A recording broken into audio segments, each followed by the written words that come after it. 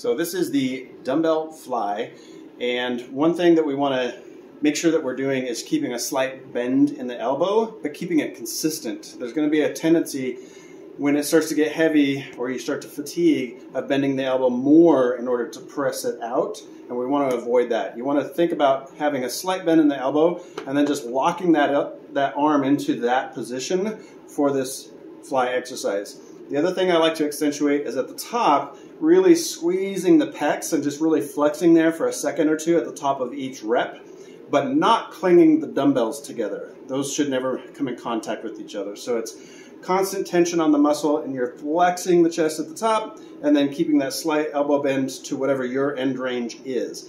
It's fine to go past the plane of your chest if there's no pain.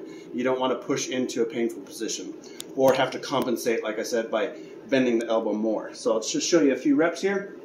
We're going to get into position by kicking these dumbbells up to the shoulders with the legs, and then I'll come down, starting in here. I'm going to start this exercise from the top, get that slight bend in the elbows, and then we're going to come down consistently to that end range, accelerating up and squeeze a couple seconds at the top.